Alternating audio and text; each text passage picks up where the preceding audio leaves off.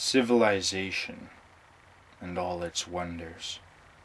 Science, art, mathematics, medicine, megacities, the internet, space travel, and a global economy.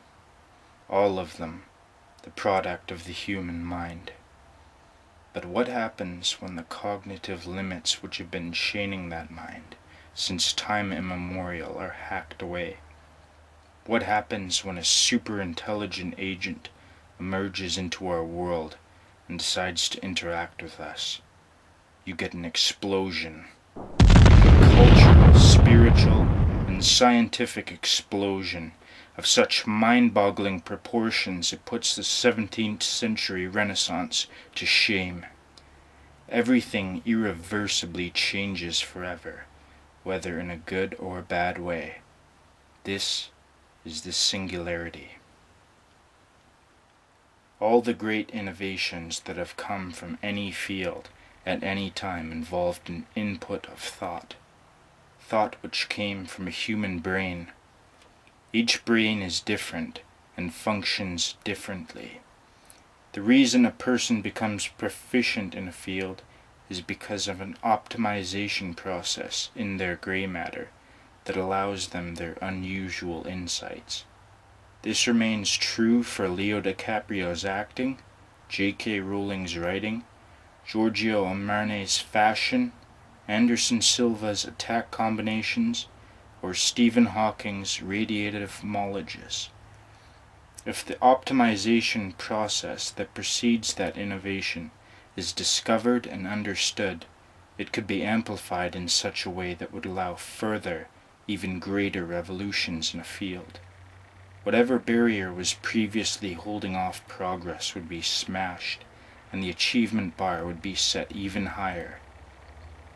And if someone or something came along which was consistently able to set new records in virtually every other field known to man, that event would qualify as a singularity. But how can anyone do that, you might ask? Aren't the limits to the human brain fundamental? Aren't we the absolute best minds that nature has crafted? No and yes. No, the limits to our intelligence aren't fundamental to the laws of physics. Yes, we are the best mind that evolution has so far shaped.